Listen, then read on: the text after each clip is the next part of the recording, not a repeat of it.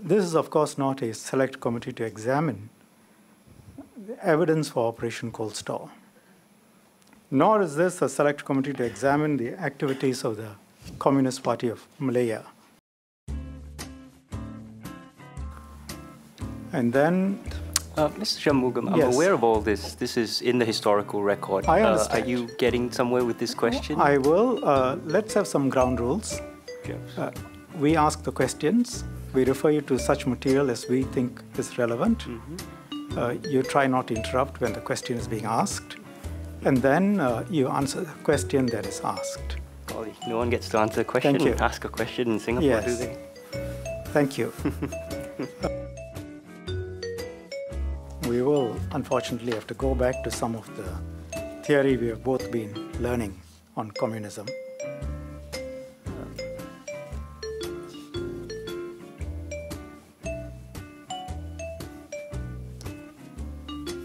Let's look at what we saw, Mr. Lee's speech. And you will give us the seized Communist Party records and the special branch. You will refer us to the special branch records in due course. Okay? Yes, yes. Let's put a mark on Although that. you are Minister of Home Affairs and ISD is under your remit, so you have those documents already. Well, I would prefer that they come from you.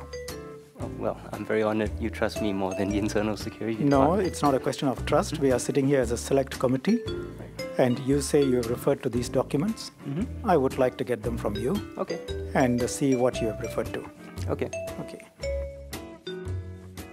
These unions appreciated they were under the control of the CPM.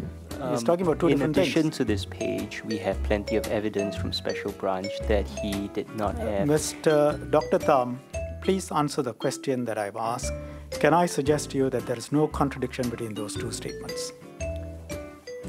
You can suggest that. I wouldn't agree with it. Okay. So in your view, there is a contradiction? Yes. I cannot with any degree of accuracy place a public figure on the numbers of people be controlled among the voting public. Can I clarify, am I only supposed to answer that question with reference to this one paragraph? Yes, first. Well, then the question cannot be answered. We don't base our arguments on one single page. The reason why they didn't succeed was because of Operation Cold Store. And perhaps that might... Singapore isn't mentioned in there, remember? Yes. The Malayan Communist Party did not have a significant presence below the causeway, on our side of the causeway. When CPM, when they refer to Malaya, are you disagreeing that they refer to Malaya and Singapore together? No, they're referring to Malaya. Malaya refers to the entire peninsula, yes. But we've also established through Chin Peng's own words that they had no significant presence in Singapore. No, we didn't establish that. But well, he was on the screen earlier. If you look at the historians, Lee Ting Hui, Turnbull, Drysdale, Richard Clutterbuck, all of whom I assume you would be aware of. Yes. All referred to the... sorry, Drysdale was not a historian. I stand corrected. We know that some of them you haven't even read. I mean, you said that earlier. I also note you haven't shown me a single special branch document, which is the most coherent and largest archive of data. I'm not claiming to be a historian. I'm simply asking you whether you think it is... This is grasping at straws. The fact that he doesn't mention... Dr. Thum, I don't need your characterization. Please... You've been characterizing I'm asking you a question. Statements.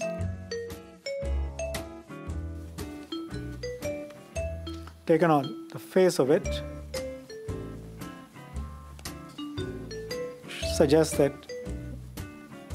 now he was convinced that they needed to be arrested. Correct? On the face of it, it does suggest that. I do interrogate this document if you would give me the chance to explain it. Well, I think what we need to do is to move on. Whoa, come on. You've asked me to interrogate so many documents. This is a document I have actually interrogated, and I explain, in great detail in my work the issues with this document, and now we're not going to address it at all. We will address it, but in a while. Let me just run through. Is that a promise? We will come back to this document? We can come back to it, and if you want to come back to it, we will come back to this document. Okay, thank you. I'll hold you to that. We will come back. Now, if they believed all of that, then the case for the security action is quite clear. Would you accept them if they honestly believed all of that? First of all, both Please answer my question. Well, I'm trying to answer your question. It's capable of a yes or no, followed by an explanation. Well, then I'll just say no and explain. Okay. So first of all, both Selkirk and Moore backtrack from this position. Thank you. I call the meeting to order. Remind the witness that he's still under oath. Okay, Mr. Shanmugam, please proceed.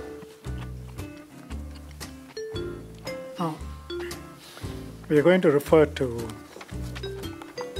the telegram of 14th of December 1962.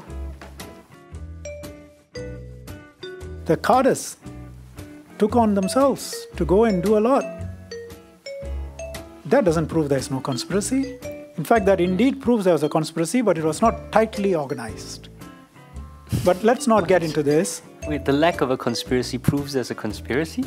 I'm That's not sure what I what you're said. saying. Yeah, what are you saying? That's not what I said. I'm quite clear what Yes. I mean. Yes. I don't need an answer from you. Okay. All I'm saying to you is what you have said doesn't prove that there is no communist involvement in the Hockley bus riots.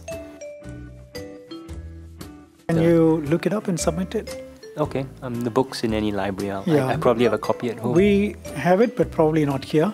Okay. Yeah.